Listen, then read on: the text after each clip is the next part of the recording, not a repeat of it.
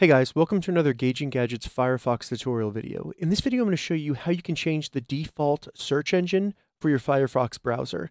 So when I say default search engine, what I mean is the search engine used when you search for anything in the search bar or in the address bar. So let's go and get started. The first thing we need to do to change the default search engine in Firefox is simply open the menu by selecting the three horizontal lines in the top right.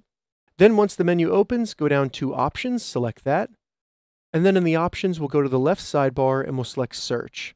So as you can see here, we have an area called default search engine. This is where you can select some pre-configured search engines. You could change it to Google, DuckDuckGo if you're into privacy, also different websites as well. If your desired search engine is not in this list, all you need to do is scroll down until you see one-click search engines and then go to find more search engines at the bottom.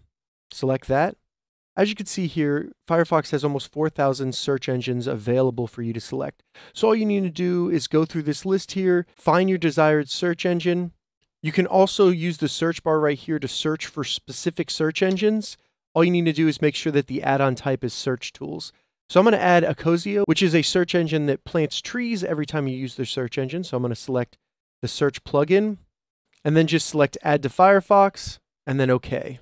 Once it's installed, all we need to do is go back to the Firefox options, and then in the drop-down, we'll find our new desired search engine, and we can select it. Once you select the search engine, you're done. You don't have to save anything. It automatically saves. And when I do a search, it'll be at my new desired search engine. So that's how you change the default search engine in Firefox. If you have any questions about this, leave a comment below. I'll get back to you as soon as I can. If you'd like to see more Firefox tutorials, check the links in the description. If this video helped you, give it a thumbs up, and please consider subscribing to my channel, Gauging Gadgets, more gadget reviews and tech tutorials. Thank you so much for watching.